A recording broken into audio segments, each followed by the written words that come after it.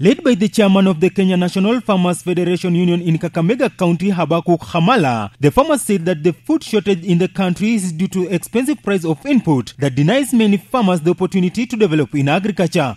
Tungependa kama shirika la wakulima na kama wakulima kwamba serikali iongezee mkao wa fedha kwenye sekta ya kilimo, na hii itarahisisha kwanza kuandika wafanyakazi wa kilimo ili waweze kufikia wakulima na kuelimisha kwa mambo kuhusu kilimo.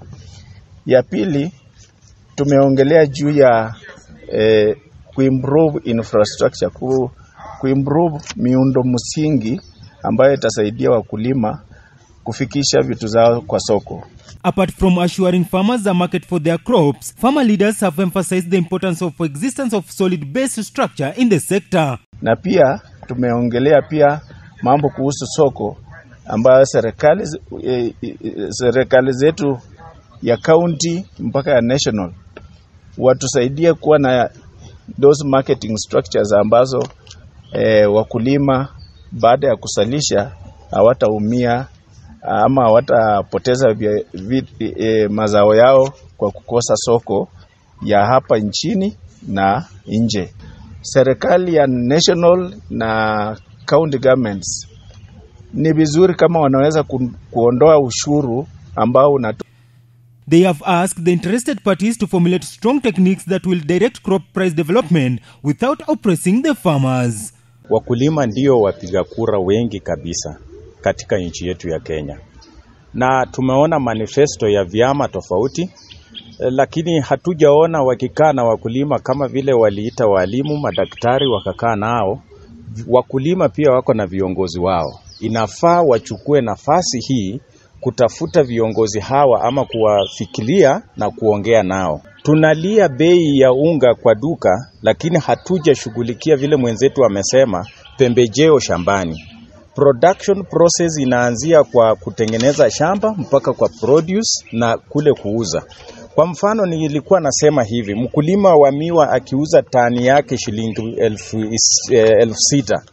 Kwa nini atapiga kelele akinunua sukari kilo moja kwa shilingi 150? Kwa sababu bei ya bidhaa yake iko juu.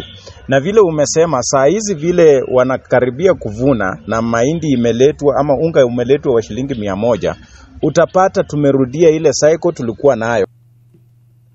The organization has given this speech in advance of tomorrow's general election so that the government that will be in power may implement the demands of the farmers and address the country's food shortage issue.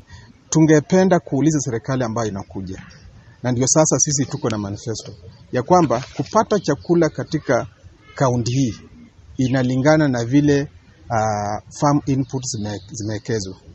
Na kwa hivyo tungependa serikali iwekeze sana katika farm inputs, ili wakati wakulima wanaanza kununua farm inputs na bei ya chini, inamaanisha mazao itakuwa juu, na kwa hivyo chakula itakuwa na hatutakuwa tunalia.